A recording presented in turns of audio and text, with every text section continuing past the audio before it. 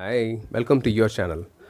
இந்த கொரோனா சீசனில் கூட அதையும் தாண்டி மிகவும் பேசப்படும் பொருளாக மாறி இருக்க விஷயம் கருப்பர் கூட்டம் யூடியூப் சேனலும் அவங்க கொடுத்த கந்தசஷ்டி கவச விளக்கமும் தான். அந்த சேனலில் சுரேந்திரன் அப்படின்றவர் கந்தசஷ்டி கவசத்துக்கு ஒரு விளக்கம் வீடியோ போட்டிருந்தார். அது எப்படின்னா அது விளக்கம் மாதிரியே தெரியல. அவரோட மன வக்கரங்களை மொத்தமாக கொட்டி தீர்த்த மாதிரி தான் இருக்குது. சிம்பிளாக சொல்லணுன்னா, கடவுள் மறுப்பு கொள்கையில் நிறையா பேர் எப்படின்னா தனக்கு பிடிக்காது அப்படின்றத தனக்கு பிடிக்காது ஒதுங்கி இருப்பாங்க. அவங்களுக்கு கடவுள் நம்பிக்கை கிடையாது, ஒதுங்கி இருப்பாங்க. வேறு யாரையும் துன்புறுத்தவோ இல்லை வார்த்தைகளால் காயப்படுத்தவோ இல்லை மற்றவங்க நம்பிக்கையை அழிக்கவோ இல்லை எப்படி சொல்கிறதுனா ஹர்ட் பண்ணவோ மாட்டாங்க. எனக்கு தெரிஞ்சு நிறையா பேர் இருக்காங்க. அண்ட் பெரியாரின் கொள்கைகள் அப்படின்னு சொல்லிட்டு சில பேர் பெரியார் பேரை கெடுக்கிற மாதிரி நிறையா விஷயங்கள் பண்ணிகிட்ருக்காங்க. அதையும் பார்க்க முடியுது. எப்படி மதங்களில் மதத்தின் பேரால் சில கேவலமான விஷயங்கள் பண்ணுறாங்களோ அதே மாதிரி பெரியாரின் பேரில் சில கேவலமான விஷயங்கள் நடந்துட்டு தான் இருக்குது. இப்படியும் அப்படியும் ஓகே. ஒரு சில விஷயங்களை தவறு நடக்கும்போது சுட்டி காட்டலாம், தப்பில்லை. ஆனால் இதில் அவர் தவறை சுட்டி காட்டுற மாதிரியே தெரியல. அவரோட மன வக்கரங்களை மொத்தமாக கொட்டி தீர்த்த மாதிரி தான் தெரியுது. சிம்பிளாக சொல்கிறேன். இவங்க இதுக்கு முன்னாடி என்ன பண்ணாங்கன்னா, சில சான்ஸ்கிரிட் மந்திரங்களை சொல்லி அந்த மந்திரத்துக்கான அர்த்தங்கள் சொல்ல முடியுமா அப்படின்ட்டு விளக்கம் சொன்னாங்க. எனக்கும் சான்ஸ்கிரிட் தெரியாது, உங்களுக்கும் தெரியாது, நிறைய பேர் பார்க்குறவங்களுக்கு தெரியவே தெரியாது. ஓகே, அவங்க சொல்கிறாங்கன்னு கேட்டுட்டு இருந்தாங்க. அதுக்கு ரொம்ப ரியாக்ட் பண்ணாதது காரணம் அது தெரியாதுன்றதால விட்டுட்டோம். இவங்க ஹிந்து மதத்தை விட்டுருங்க, ஹிந்து மதம்ன்ற பேசிக் கான்செப்டை விட்டுருங்க.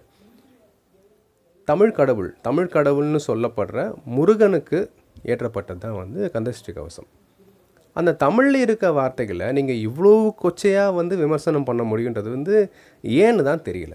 ஏன் அப்படி பண்ணீங்கன்னு தான் தெரியல. இதில் சோஷியல் அவேர்னஸ் யாருக்கும் கிடைக்க போகிறது கிடையாது. நம்ம இந்தியாவை பொறுத்த வரைக்கும் பார்த்திங்கன்னா மதசார்பற்ற நாடுன்னு சொல்லுவாங்க. எல்லாருக்கும் எல்லா மதத்தையும் அது சம்மந்தமான எல்லா விஷயங்களையும் ஃபாலோ பண்ணுறதுக்கு உரிமை இருக்குது. அதை ஒருத்தர் தொந்தரவு பண்ணாமல் இருக்கிறதா நல்ல விஷயமாக கருதப்படுது.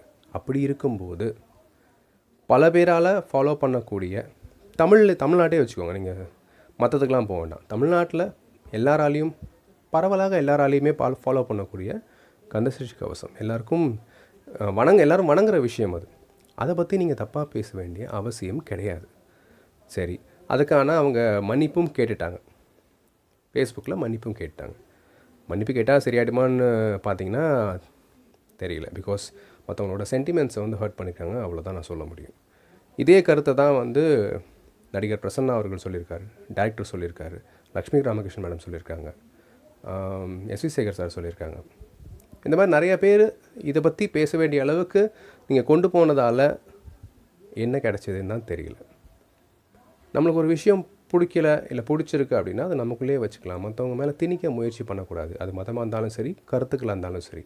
அதே மாதிரி மற்றவங்களை காயப்படுத்தாமல், மற்றவங்களோட உணர்வுகளை புண்படுத்தாமல் ஒரு விஷயம் சொல்ல முடிஞ்சால் நல்லது. இல்லை அப்படின்னா இப்போ தேவையில்லாமல் பாருங்கள், அவர் ஜெயிலில் வச்சுருக்காங்க. 15 நாள் ரிமாண்டு, அப்புறம் ஆக்ஷன்லாம் எடுப்பாங்க. எதுக்கு? தேவையில்லாத விஷயம். நீங்கள் நல்லது பண்ணுறீங்க, கரெக்டு தான். அது ரொம்ப அளவு மீறி போகும்போது ரொம்ப கொச்சி ஆகிடுது. அது மாதிரி பண்ணாமல் இருந்தால் நல்லதுன்னு நினைக்கிறேன். ஒரு தமிழனா, ஒரு இந்தியனா, உங்களுக்கு புரிகிற மாதிரி சொல்லலாம். நான் ஹிந்து மதத்தை ஃபாலோ பண்ணுறேன். தயவு செஞ்சு இந்த மாதிரிலாம் மற்றவங்களோட நம்பிக்கைகளை நீங்கள் ஹர்ட் பண்ணுற மாதிரி தயவு செஞ்சு பேசாதீங்க. தேங்க்யூ.